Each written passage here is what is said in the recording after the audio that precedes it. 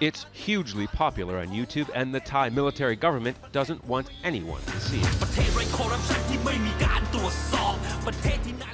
The video condemning the nation's leadership, made by a group called Rap Against Dictatorship, has had more than 20 million views in just 2 weeks,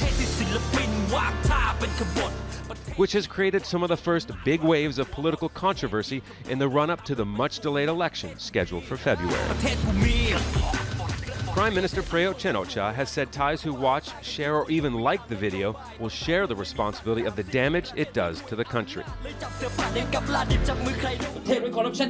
One of the rappers in the video, known as Jacoboy, thinks that the government's reaction to the song is one of the reasons for its popularity.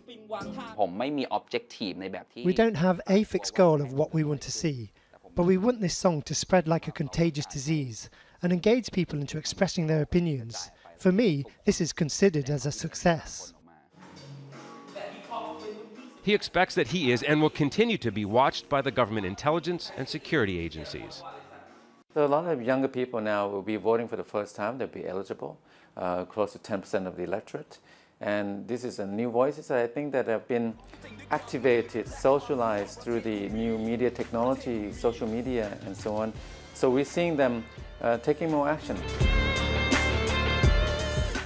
Suthep Thawornsaban here was the leader of the protest movement that shut down Bangkok and ultimately led to the coup 4 years ago. Now he's leading a more traditional political movement as things ramp up before the planned elections. He has publicly denounced the rap video. Another group of young artists hoping that their voices will be heard, a punk band called NRT Pad Thai, Thai for Anarchy. They're worried that the police will shut down their concerts, but insist that expressing criticism of the government is a basic right. The band members don't reveal their names and cover their faces. We don't intend to incite people at all. We are angry with the government.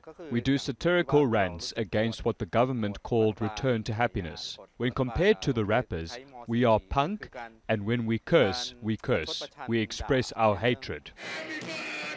The hope for the NRT Pad Thai band members is that someday soon they can perform their music that carries their message freely without covering their faces.